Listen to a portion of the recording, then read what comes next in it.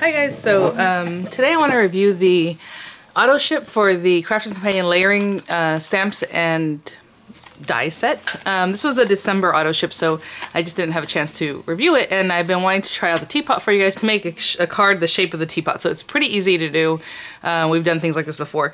So these are really pretty, but I'm going to put this one to the side. It does cut out a little aperture, which is kind of nice. So if you were to stamp this on a card, you would have that little aperture there. So, and it's a nice set. But anyway, they come in sets of 2 for the Autoship, just like that.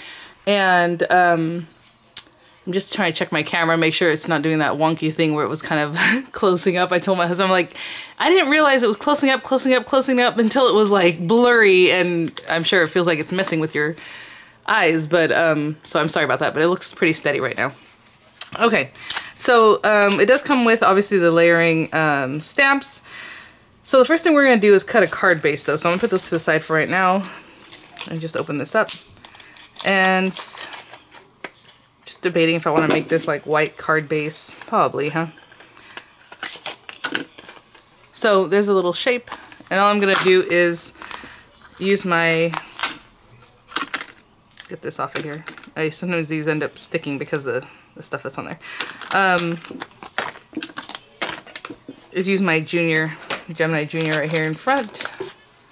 Turn that on. Oh, it was actually the review for this that my camera just decided to do some fun stuff. And you know what I think I'm gonna do? I think I'm gonna make the teapot like a light pink color. If I have a light pink, that'd be really pretty. I'll have to go and look. Like if I have like a really blush kind of light pink. And I guess I should get some white paper to do this with. Oh, you know what? I don't know if this is light pink, but it's cute.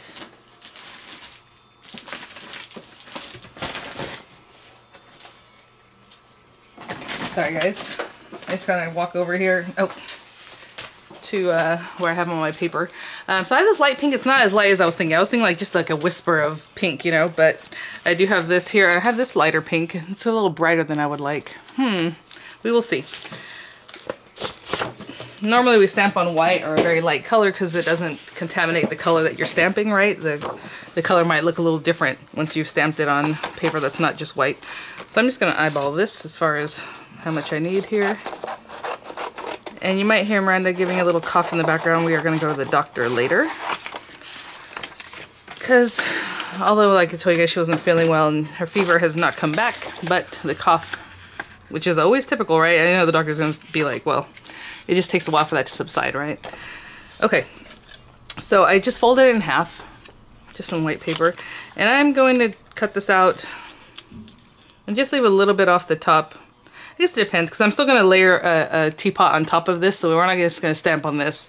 So I'm just leaving a little bit so that it still hinges. Let's do a little bit lower. Like there. That way there's still a good amount of card touching so it doesn't just rip apart right after a while of lifting it up. And, so, you know, I changed my mind. I'm going to go a little bit higher. Only because I don't want it to tear like I was saying, but at the same time, my original plan was to have it hinge open, but you see when you cut it this way, the handle is going to be on the right. If the handle was on the left, that'd be much cuter, but you'd have to do some different things with that, and then maybe, you know, do whatever you like. But I was just like, you know what, we'll just do it this way. So I'm going to go ahead and do this. And just magnetic mat, plastic shim, cutting plate, and run that through. Hopefully that's tight enough to go through both layers. If not, I would put the metal shim too. But I think we're okay. Yeah, I forgot about that. I had said, oh, maybe you can have it hinge outwards, but that's not going to work for this design so much. This part I don't really care too much because we are going to put our little die on top. But there, now you have your little card that opens up like this. All right, very cute. I'll put this to the side for a little bit because we're going to use it again not too long from now. I'm just trying to figure out if I really want to use this pink paper. And so we always stamp on white for a reason, but let's see. Ooh, this will be fun. When you open it up, it always has numbers, and you want to line up your numbers. See how there's like a little square kind of area, and it says 2, or like this is number 1. So whenever you go to stamp 2, line up number 2 where you lined up number 1, okay? And then you stamp that way. But why not? Let's do it on this pink paper and see what happens. So I'm just gonna cut it down a little bit just to make it smaller. And since I eyeballed that, I'm gonna turn my paper so that the part that I know is nice and square is gonna be like here. And I guess since I have this little mat, I'm going to continue using the same system. So I'll use the diamond press here. And that way I can kind of see better what I'm doing. So let's get number 1. And these are photopolymers, so they're well worth it. Nice, sticky, smelling awesome stamp. And I'm going to line this up. You should always do it somewhere where it's easy to remember, but I'm going to line it up within that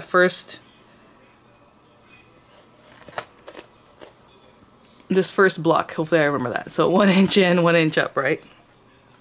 I think that's pretty straight. Well, maybe not straight, but it's there. All right, good enough. So let's do black. I'm just gonna use this alcohol-proof dye ink because it's right in front of me, and Nora Black. You know what? I'm not gonna do that. It's taking a minute. Let me find my quick dry inks I'm gonna use, and then we'll do that. Because this one, you know, it's a lot firmer, the pad. And so I want one that's a little squishier so it can just kind of squish on there. So I'll be right back. Okay, so mine is going to be a little different because since I'm using black, and we do have a jet black in the Harmony quick dry ink, they're gray tones, and I thought, well, maybe I should do gray and then do the accent in black. But I'm just going to go with black, and I'm not going to put another accent color on the teapot. I'll show you like this. So that's number 5 actually, this kind of orangey one that they have there. So this is number 1 where they have it kind of pink, and then this is 5. So I'm just not going to use 5 because there's no point. Obviously I'm using black to begin with. So yeah, you see that? It just want to grips on. Nice and sticky there. Hopefully I got everything. I don't really know what I'm going for here. And let me see. I have to, oh Mandaloo. It is a little bit crooked because the way I'm stamping, so I might have to do a little more aligning when I go to do this.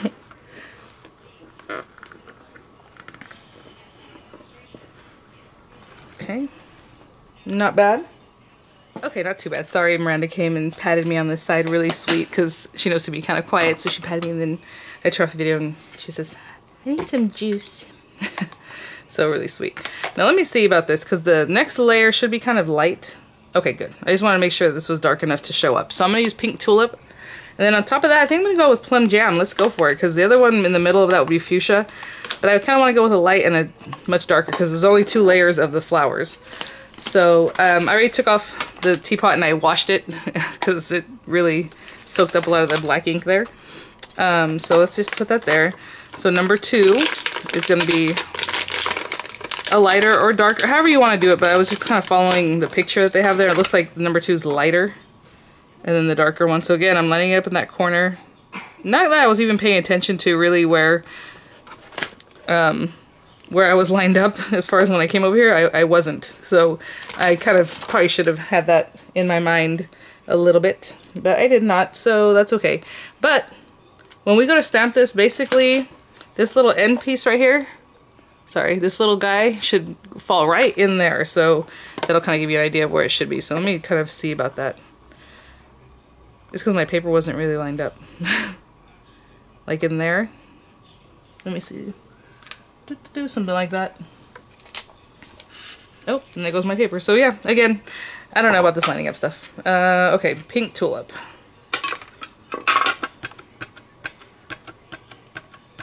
This stamp is very, there's not much on it. You know what I'm saying, as far as what it's going to do? Interesting. Okay. I need to move this light so I can stick my head under here, and I might block you guys, I'm sorry, but I'm just basically trying to see what I'm doing here. And again, because of this foot here, I can kind of wiggle this where I need it to be, so that's really nice. So I'm kind of keeping an eye out.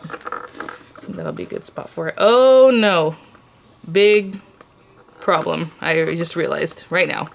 I might just go with it, but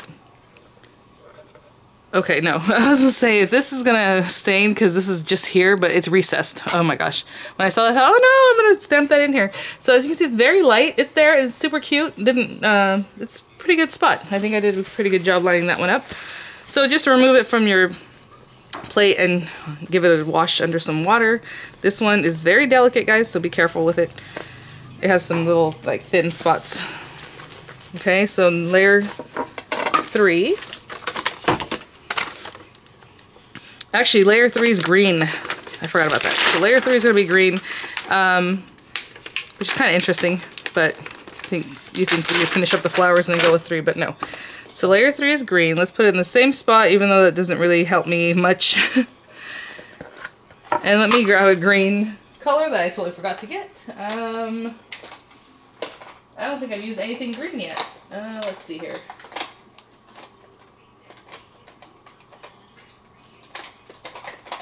We'll use Pine Tree. Apparently I've used Pine Tree before because it's open already. So we have our green. And again, maybe I should have given it a trial run just to kind of see where this green is supposed to land, but oh well, let's go for it. Okay, and it's a little bit off like this. And I can kind of see that these leaves at the end need to match up those leaves right there. So that's kind of what I'm going for. So I remember it was a little bit crooked when I started. Oh, very good. I can kind of see where I'm heading. Okay, I'm gonna commit.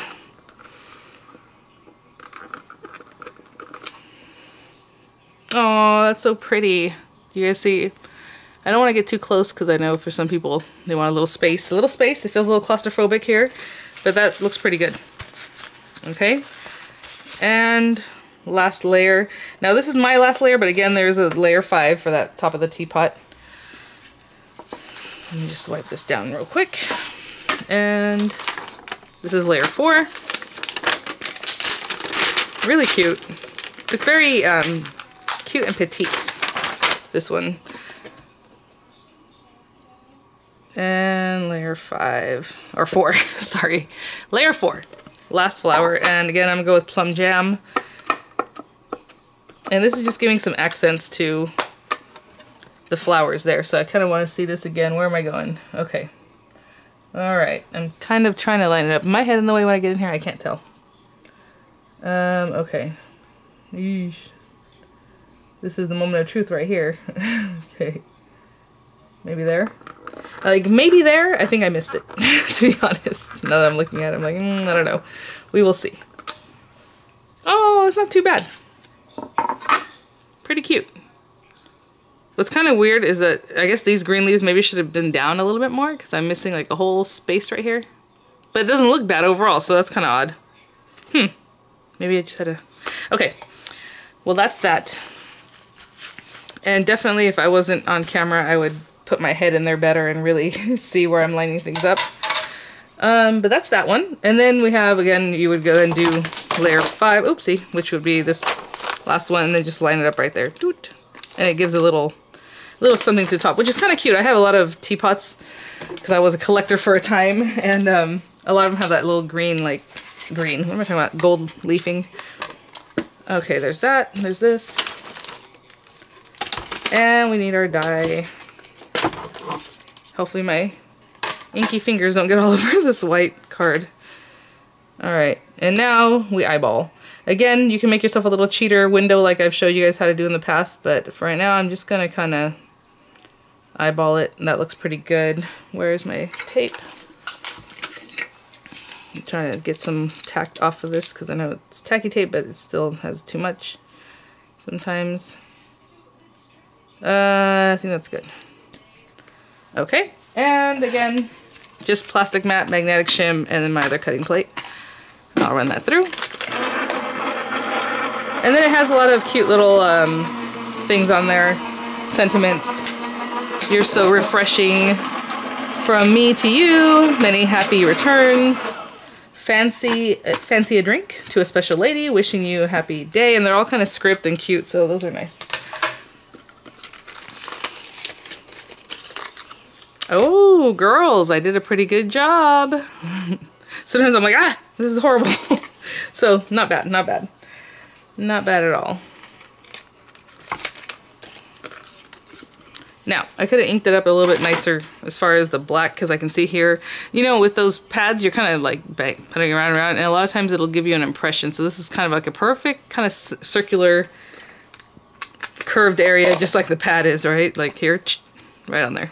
So, you know, just be mindful of that, but it's not the biggest deal.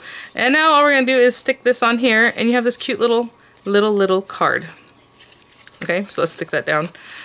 I'll use some of this.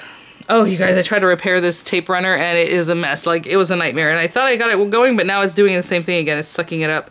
And that's not typical of these tape runners. And to open it, just so you know, is almost impossible. I pretty much broke it, so it's only holding on in a couple areas. And so it works, but it's doing the same thing where it's sucking up, it's winding the ribbon wrong. But that happens. You know, I've even had the Scotch ones from that big, huge tape. What was it called? I have 2 of those guns too. I need to sell one. You need a tissue? Okay, I'll be right there. So all we're gonna do is layer this up. That Scotch, that big tape runner. Where is it? It's right in front of me. Advanced tape glider. I have 2 of them. And I only use one. I don't know why I have the other one, to be honest. I think I had ordered it online because when they first came out, they were impossible to find. And then I found one at Michael's while I was waiting for the other one to come in. So I bought it with a coupon or something. So I have 2. Oh, that's so cute. Can you imagine putting that on some kind of gift, like maybe a little tea, like, I don't know, maybe a cup or mug with some tea or something, and then have this on there? That is so cute. So that's one way to try it out. You can also just use it like this as a die cut, right? Put on a card, however you like to use it. But it's cute. It's a cute little shape, a little size, should I say. Obviously the shape is adorable. And it was a little bit different using the black, but I think I like that. Otherwise I would have gone with like a darker pink maybe, just so it looks like a